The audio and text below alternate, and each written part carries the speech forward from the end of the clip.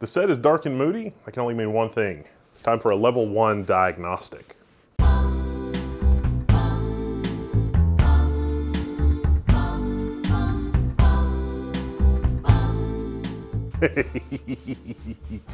Isn't the name great? Level 1 diagnostic. It's so Star Trekian, but the pre-Abrams Trek. I don't know. Now my aim here, first and foremost, is to convey an interesting story. And yeah, there'll be some technical details. And I really hope my information security peeps, my programmers, my web developers all perk up, because there's a lot of good details, good information for you, good insight. Students, you can learn a thing or two. It's really interesting. Today we're gonna take a look at the NVMe Raid drivers from AMD. We're not looking at how we're gonna set them up. We're looking at how they're built. We're gonna take them apart. Now, as the name Level 1 Diagnostics implies, there's something wrong. And, you know, the NVMe drivers work fine, like they physically function fine, but there are some security issues, or at least I think that there are some security issues. Maybe your career Infosec people in the audience can tell me a little different, or have a debate on the forum or whatever. But I'm gonna go over some issues that I found, and yeah, you can decide for yourself. We can sort of explain as we go. So you want to run NVMe Raid on the Threadripper platform. It's totally free. You don't need a module or anything else like that.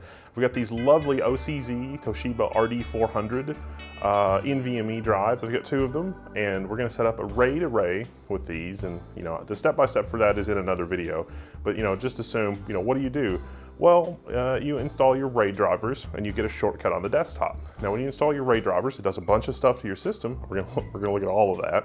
But it also creates a shortcut on your desktop that takes you to, you know, a program to manage, like, how do you set up your RAID? Maybe you want RAID 0, maybe you want RAID 1, maybe you want to do something else. Maybe you just want a bunch of disks. Maybe you want to do something special with stripe size or caching, or, you know, maybe you want RAID 10. I don't know. There's a lot of options. So you need to provide the end user a way to configure that. So you need software. You also need drivers, low-level drivers for the hardware, so that the operating system understands it can boot from it, for example. And the drivers themselves, I think, are okay. Just the utilities are maybe not quite as okay.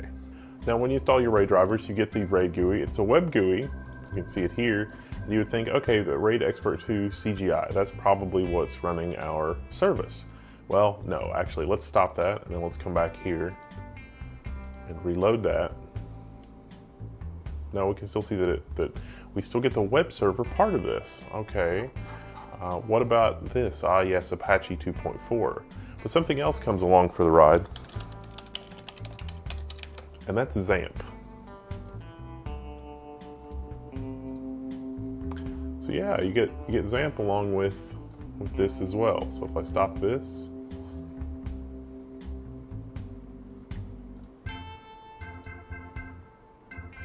okay, that's no longer working. We can reload that. And that's also not working anymore either. Now, I'll also mention, although it doesn't create a shortcut for it, that there are command line utilities. This is more servers. This is because Threadripper kind of is sort of a server. I mean, it's high-end desktop, but it comes from a server part. So when you install the RAID drivers, you get RC admin, which is like a command line utility for actually managing your NVMe, your RAID array in general. It could also be SATA RAID, although for this video and all my research and stuff, I only worked on the NVMe side of things, not the SATA side of things, but I imagine it's pretty similar, if not identical, to what we're looking at here. Now, thinking about this, looking at this, it's like we got this shortcut. When I double click this shortcut, it's opening a web browser. It's taking me to localhost : a port, and then it wants me to log in. Now, to AMD's credit, or to the programmer's credit, when you first access this on a fresh machine and you put in any username and password, it says, oh, this has never been set up before. What would you like to set your username and password? That's great. A lot of programs just hard code a username and password, or have a default username and password that nobody ever changes, and that turns into a security issue. So somebody's kind of paying attention, at least somewhat here. So that's good. You got to set a password. So you set your password, and then everything's all good. Now, if you look at the shortcut, it's localhost. Localhost is only accessible from the local host. That's good, right? There's a web server here, and the web server is doing something under the hood, presumably with those command line utilities for managing your array. I mean, this doesn't seem that bad. This doesn't seem like there's anything super complicated going on. Well, let's peel back the linoleum just a little bit more. So we sort of do some poking around in the system here.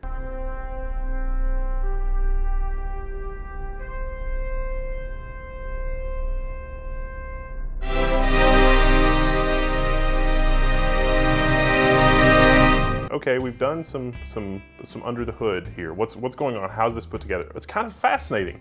We've got Apache, the Apache web server, the open source, you know, the little web server that could, which runs half of the internet, is the web server that's serving up this interface for our RAID controller. So there's a web server where you can configure your stuff. That's fine. I see no problem with that. And then we look and it's like, oh, we go to Task Manager, and we check, oh, the web server process is running a system. Huh, that seems kind of weird. Let's see what else is going on in the system. Okay, we can run the netstat command, and we see that the web server is listening for connections from the outside as well, not just localhost, because localhosts will only let you get to you can only get to localhost from the local computer. But it's also listening on my LAN IP address, my 192.168.0.100, which is what I happen to get from the router. So anybody with that IP address on my LAN can get to that. Now, when I did the install, it popped up and said, hey, do you want to allow this program through the firewall? There was no context, there was no explanation. I think most people probably would click allow. Now, if your default firewall profile is public, Windows doesn't allow any connections on the public profile by default. So even if you hit allow, unless you explicitly check the little box there that says, okay, it's fine on public networks too, it wouldn't work. But most people on their home internet, their home computer, you know, it would be allowed. And so you can get a connection. So it's like, well, I guess people connecting to my RAID management over the network, and it does require a password, isn't really that big of a deal. But wait, the drivers also install XAMPP, X-A-M-P-P. Now, XAMPP is usually installed by web developers needing a local development environment, and that's accessible on port 443, which is the standard HTTPS port. Ooh, things are not really looking so good now. And if you see here, we've got the PHP info link. And you click on the PHP info link and you can actually see information about the system. Oh, PHP 5.6.30. That's kind of an old version of PHP. It actually has 6 or 7 known CVE vulnerabilities. Although to be fair, they're not terribly serious. But yeah, that's not good. Let's check the Apache configuration, because in Apache, you can tell the Apache process, hey, don't let anybody just access the whole drive. You're only restricted to this folder. Oh, well, that's not the case. The entire C drive can be read and manipulated by the Apache process. It's actually running as the system user. So between XAMPP being accessible on port 443, which has the developer tools, I mean, you can just run arbitrary PHP, you can open things like, let's do a quick test. Let's try to open notepad.exe from system32 from our XAMPP process. Yeah, that's permitted. That's probably not good. So what do we do? How do we fix this? Well, it turns out that the Apache process is just a GUI for configuring your array. It doesn't actually have to be running all the time. You can go to services and stop it and only start it when you need it. So you can bring up the services snap in and hop down to the service and set it to manual start, and then only manually start it whenever you need to configure your RAID array. That'll mitigate some of the issues. If you're a little more adventurous, a little more on the web programmer side of things, you can modify your Apache configuration. Apache knows, Apache is designed to run in an environment where people are trying to break in and it's crazy. And so there's a directory directive in Apache that you can tell Apache, hey, my web root is here and some files you need to access outside the web root are over here, but for the rest of the drive, don't let anybody access it. And no matter what overrides you have, no matter what other steps you do to the process, Apache will not let the web program or whatever you're happening to run access this. Now, why would they have done this? Well, I'm not sure, but I think it's because looking at the PHP source code here, you can see how the programmer wants to call the command line utilities basically as an administrator to be able to manipulate the array. And that kind of makes sense. You have the command line utilities that you don't want an unprivileged user on the system to be able to run arbitrary commands to manipulate your array. It has to be privileged. But I'm not sure that making the Apache process a privileged process, meaning that it can run those commands and anything else on the system, as it turns out, was really the best idea. What you normally would do here is create a service, and you have 2 services talking to one another. And this the general approach is different in different scenarios, but like in the Linux kernel, you might have seen the term, userland before. Oh, that happens in userland. And so you write your kernel module, device driver in Windows vernacular, and it provides an interface to userland to be able to do stuff. Sometimes that's in proc, sometimes it's in sys, depends on how far back you go on the Linux side of things. But I feel like that is a step that was skipped here, probably due to lack of engineering time, would be my guess. And so in so doing, this installation, like the philosophy, the method here, has actually opened up a huge amount of security issues. Security is kind of like an onion. You kind of want to plan for the worst case scenario. It's like, oh, they might be able to break out of that, let's do this. They might be able to break out of that, let's do this. That's why those options are in Apache, like the directory directive and preventing somebody from being able to do it. Now, at least in XAMPP, it doesn't appear that XAMPP is configured for PHP remote debugging, because that would have been really bad. The PHP remote debugging would let you, step through a PHP program using a debugger program hooked up on the local port or over the network, as the case may be, depending on how it's listening and things like that. So, don't grab your torches and pitchforks. It's not really a huge deal. Definitely if this were Google or Microsoft, I would be getting the $1,337 bug bounty thing for having a security issue. I don't think AMD has a program. I did reach out to my contacts to notify them. It's like, hey, there's some weird stuff going on here. Didn't hear back, don't really know what to make of it.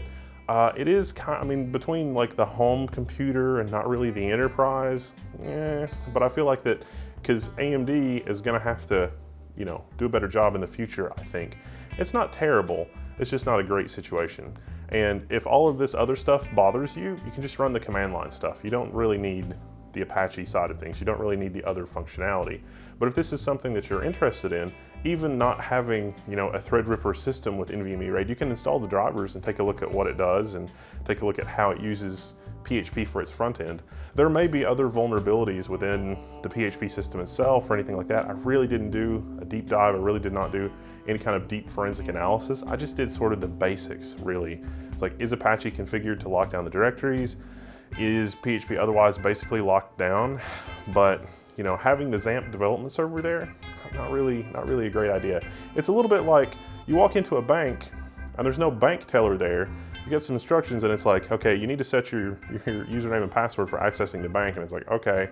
And it's like, hey, I've written down an IOU from Bob, and my IOU from Bob says he owes me $2,000. Can you just go ahead and cash that?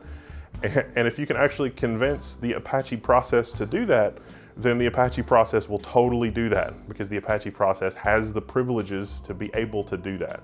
So it's not really an ideal scenario. In the whole security onion thing, it's like if you convince the teller or whoever you're interfacing with, it's like, hey, an IOU is good for a cash withdrawal. Whoever the teller is talking to would say, no, that's not allowed. You need to tell the customer that that's not allowed. So you got, sort of multiple layers of sandboxing, multiple layers of issues. The way this is now, definitely not optimal. I'm Wendell, and that's been a Level 1 Diagnostic. If you want an even deeper dive, by all means, come to the forum, ask questions. If you'd like to know more, sort of about what I did, or you missed a step or whatever, this is really kind of basic, but kind of an interesting story as well. Like, I hope you enjoyed it. It's really fascinating, I think, that this is the drivers. I mean, this is the thing. One of the showstopper issues with the drivers was like if you already had SATA Raid, there's not a clean path to upgrade from SATA Raid to this. So, I don't know. That's what I originally started out investigating. I was like, well, why would there be an issue with migration there? Is it just a matter of software, firmware? What's going on? Is it because it's bootable? Is there a way to repair it? I don't know. It's been fun. It's been interesting. But if there are any managers or Infosec people out there and they want to comment on what I've commented on, by all means, come to the Level 1 forums. I'm Wendell. I'm signing out, and I'll see you there.